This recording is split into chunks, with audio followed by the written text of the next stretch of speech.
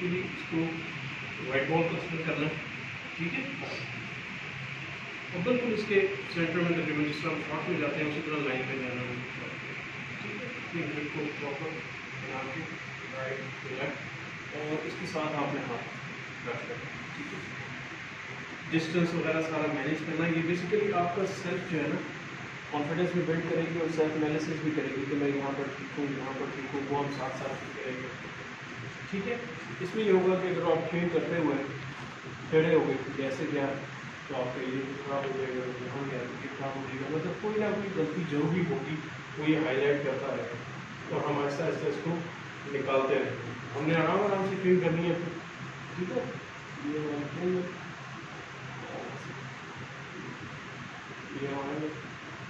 ये शॉर्ट पूरी करके वहीं पे रुके रहेगा, 1 2 3 शॉर्ट पूरी करेगा वहाँ पर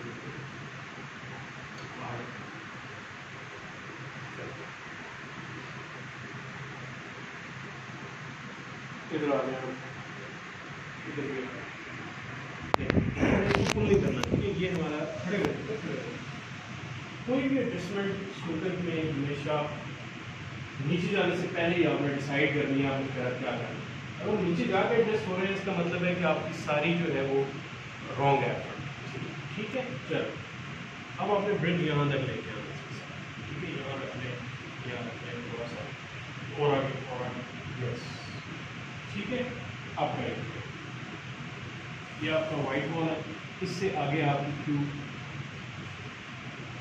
क्यूइंग से आगे नहीं जाएगा, ठीक है।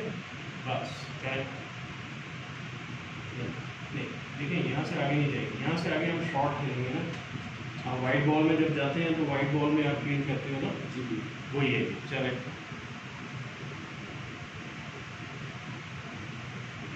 ठीक है। अब ये देखिए, ये नज़र आया आपको, ये प्रॉब्लम छोड़ो, ये नज़र आ रहा, ये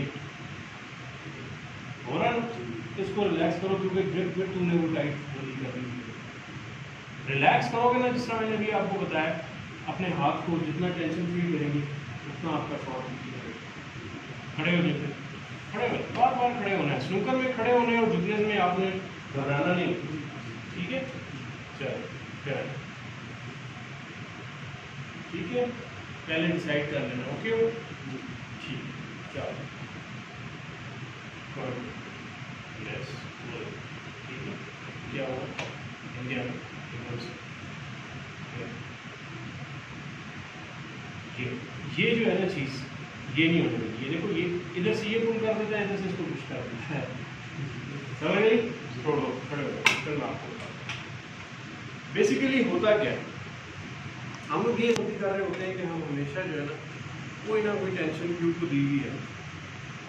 मैंने आपको सारा एक्सप्लेन किया है अभी आधा घंटा कि यार आपने इसको कुछ नहीं होने देना, क्योंकि इसी की सारी परफॉर्मेंस बेस है,